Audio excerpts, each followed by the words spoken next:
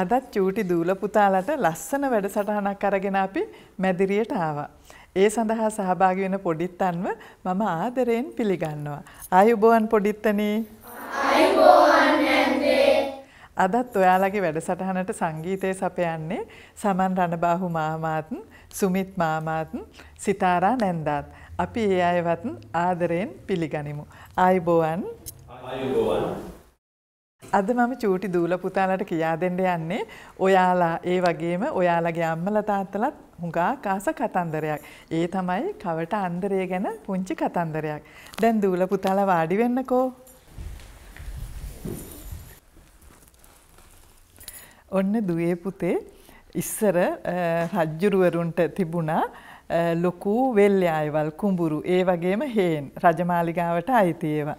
ඉතින් එක දවසක් රජ්ජුරුවන්ගේ එක වෙල්යායක සීසෑමේ මංගල්‍යය ලං වුණා. සීසෑමේ මංගල්‍යය කියන්නේ මොකද නැන්ද? ඔව් දුවේ පුතේ සීසෑම කියන්නේ දැන් අපි මල් පාත්තියක මල් එහෙම හිටවන්නත් ඉස්සෙල්ලා පාත්තිය හොඳට හදා ගන්න ඕනේනේ. ඒ වගේම තමයි කුඹුරකත් ගොයම් හිටවන්න වී හින්ද ඉස්සෙල්ලා ඒ කුඹුර හොඳට මඩ කරලා හොඳට හදන්න ඕනේ. අන්න ඒකට තමයි සීසෑම කියන්නේ. ඒ කාලේ දුවේ පුතේ සීසෑම කළේ මී හරකුන් ලව්ව. දැන් කාලේ නම් කරන්නේ ලොකු යන්ත්‍ර සූත්‍ර පාවිච්චි කරලානේ. ඉතින් ඉස්සර කාලේ ඒ වගේ යන්ත්‍ර එහෙම තිබුණ නැහැ. මී හරක් තමයි ඒ වැඩේ කළේ. ඉතින් රජ්ජුරුවොත් මේ සීසෑමේ මංගල්‍යයට ඇමති මණ්ඩලය කැඳවලා ඒගොල්ලන්ට එක එක වැඩ බාර දුන්නා. අන්දරයට බාර දුන්නේ මී හරකුන් කරන වැඩේ කරන අයට පණිවිඩේ දෙන්න කියලා. ඉතින් අන්දරේ පණිවිඩේ දුන්න හැටි දැන් බලන්නකෝ ඔයාලා. දීර්ඝායුෂ වේවා රජතුමනි. දීර්ඝායුෂ වේවා. දීර්ඝායුෂ වේවා. අධිකාරව මතුරට වෙලායේ සීසෑමේ මංගල්‍යයත් ළඟම එනවා නෝයද?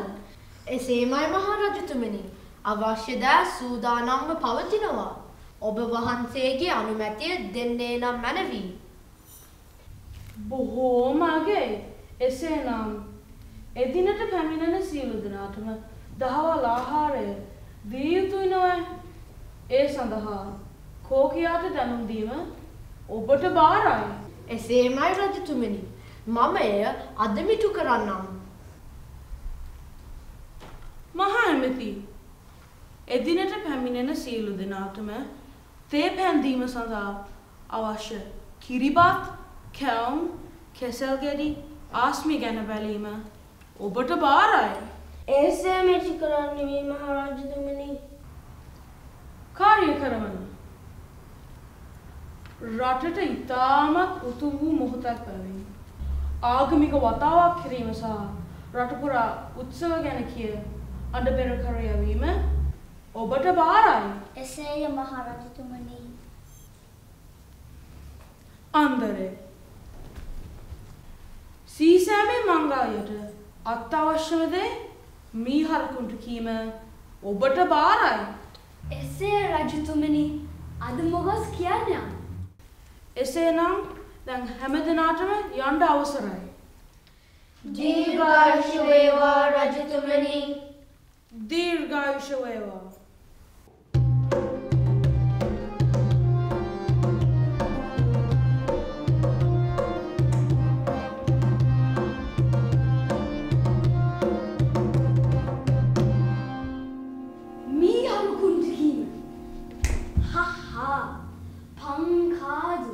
මම හරියටම කියන්නම්.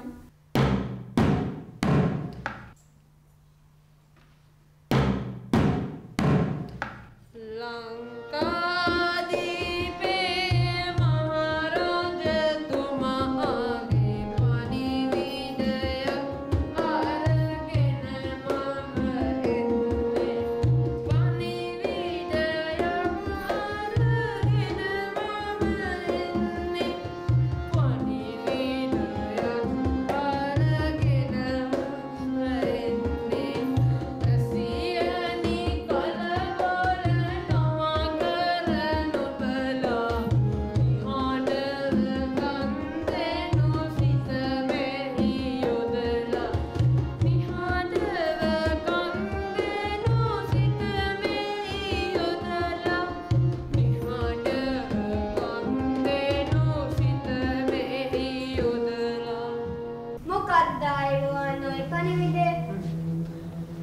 මතුරට වෙල්යායේ සීසෑමේ මහා උත්සවය පසළොස්වක පොය දින පසු වී දින දෙකකට පසු පැවැත්වීමට නියමිතයි.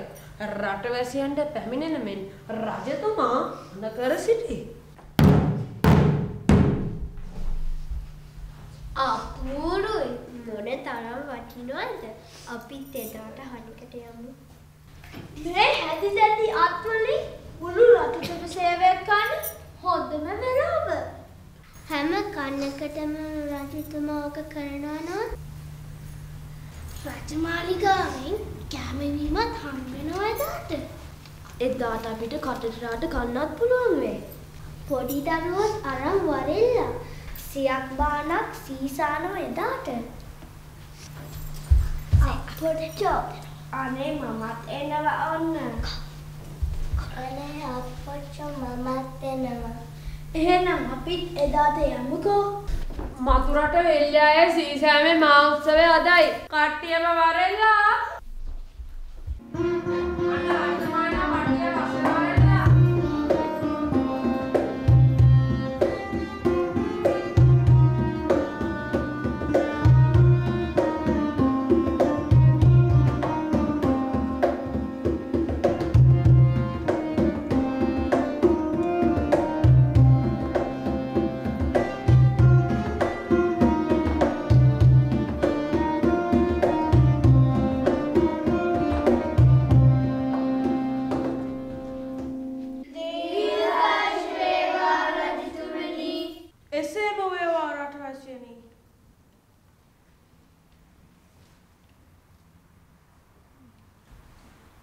බොහෝම අපූරුයි. සියල්ල මනාව පිළියෙල කර තියෙනවා. එසේ රජතුමනි හරක බාන විතරයි අඩු. ළඟ මේනවා ඇති. ඉර මුදුන් වෙන්නත් ළඟයි. අන්දරේ නුඹ හරියට පණිවිඩය දුන්නද? එසේ රජතුමනි මට කියන දෙයක් ආයෙත් අහලා. සියක් බානකට වැඩි යන්න කිව්වා. ඉතින් අය මොකද්ද කිව්වේ?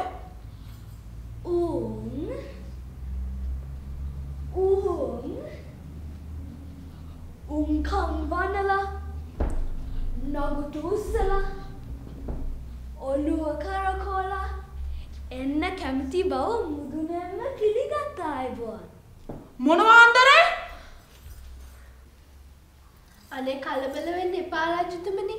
දැන් මේ රටවැසියන් ටික පිටත් කරන්න. රටවැසියනේ නුඹල ඵලයල්ලා. අන්දරේ නුඹත් ගියොත් හොඳයි.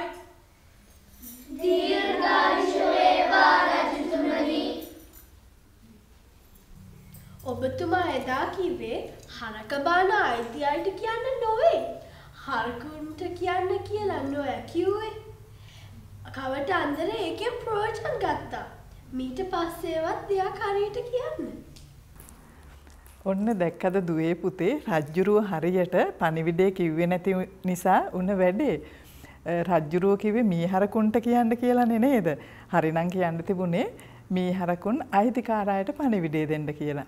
දැන් අපිත් සමහර වෙලාවට ওই විනෝද ගමන් එහෙම යන්න ලෑස්ති වෙනකොට මං අහගෙන කියනවා සමහර අය බස් එකට කියන්න ඕනේ කියලා. බස් එකට නෙවෙයි අපි කියන්න ඕනේ බස් එක අයිතිකාරායට. ඔන්න ඔය වගේ හරියට වචන පාවිච්චි කරන්නේ නැති නිසා ලොකු කරදර වලට මුහුණ පාන්න සිද්ධ වෙනවා. ඒ හින්දා අපි කවුරුත් හිතා ගන්න ඕනේ පණිවිඩයක් කියනකොට එහෙම හරි වචන පාවිච්චි කරලා හරි විදිහට පණිවිඩය දෙන්න. හොඳයි. ඉතින් අපි බලමු අද වැඩසටහනට සහභාගී වුණ පොඩිත්තෝ කවුද කියලා අඳුරගන්න. එයාලා තමයි ඔවිනි විජේසේකර, සනුද පෙරේරා, කාශ්විනී ගුණතිලක, ජනාලී ගුණතිලක, වෙනුෂා විමලසිරි, සතිනී ප්‍රනාන්දු, අමන්දා සමරසේකර, නෙත්මී ගරුසිංහ, ලක්ෂිත දොඩාවත්ත, අරුත් ගරුසිංහ, සහන් ගුණතිලක, කවීෂ පෙරේරා, කසුනී ඉඹුලාන, දිනාශා විමලසිරි, සශික දොඩාවත්ත, අර්ජුන ලියනාරච්චි, නිසුර පෙරේරා, රජීන්ද්‍ර සමරසේකර. අදත් දූල පුතාලගේ මේ වැඩසටහන ලස්සන කරගන්න මාමලා නැන්දලා කීප දෙනෙක්ම උදව් කළා. එයාලා තමයි මේ මැදිරිය අලංකාර කරපු සරත් විජේරත්න මාමාත් සංගීතයෙන් අපිට තවත් නැන්ද කෙනෙක් උදව් වුණා. ඒ තමයි තනුජා ප්‍රනන්දු නැන්දා. ඔයාලට ලස්සන වැඩසටහනක් රූපවාහිනිය ගත කළා නිමල් අල්විස් මාමා. වැඩසටහන රචනා කරමින් පුරුදු කරවලා ඔයාලට ඉදිරිපත් කරපු මම විනීතා විජේරත්න නැන්දා. ඉතින් අපි පොරොන්දුනානේ ඔයාලට ඔයාලගේ දක්ෂකම් එලි දක්වන්න මෙතන තෝතැන්නක් කරනවා කියලා. ඉතින් අදත් පුංචි හපනෙක් ඇවිල්ලා ඉන්නවා අපේ මැදිරියට. මම ඒ පුංචි හපනව අඳුන්ලා දෙන්න සෙව්වන්ති නැන්දට බාර කරනවා. ඉතින් නැවතත් මම ඔයාලව හමු වෙනතුරු ආයුබෝවන්. අද අපි අපේ මැදිරියට කැඳාගෙන ආව පුංචි පුතාව හඳුනා ගනිමු. හොඳයි. මම පුතාව අපේ මැදිරියට ඉතාමත් ආදරයෙන් පිළිගන්න අතර මම අහන්න කැමති පුතා ගැන පුංචි හැඳින්වීමක්. මගේ නම ඇලික් පෝපේ ජයවර්ධන. මගේ වයස අවුරුදු 12යි. මං යන පාසල යුනිවර්සිටි හයි ස්කූල්. හොඳයි පුතේ. එහෙනම් පුතාට දැන් අවස්ථාව තියෙනවා පුතාද වාදනය කරන බෙර ගැන කතා කරලා පුතාගේ දක්ෂතාවයන් අපිට පෙන්වන්න. මං අද වාදනය කරන්න යන්නේ ගැට බෙරේ යක් බෙරේ. මං ඉගෙන ගන්න තියෙනවා සා වික්‍රමසිංහ මාමගෙන් ওই ඉන්දික මාමගෙන් ওই. හොඳයි පුතේ. එහෙනම් පුතාට දැන් අවස්ථාව තියෙනවා පුතාගේ දක්ෂතාවයන් අපිට පෙන්වන්න.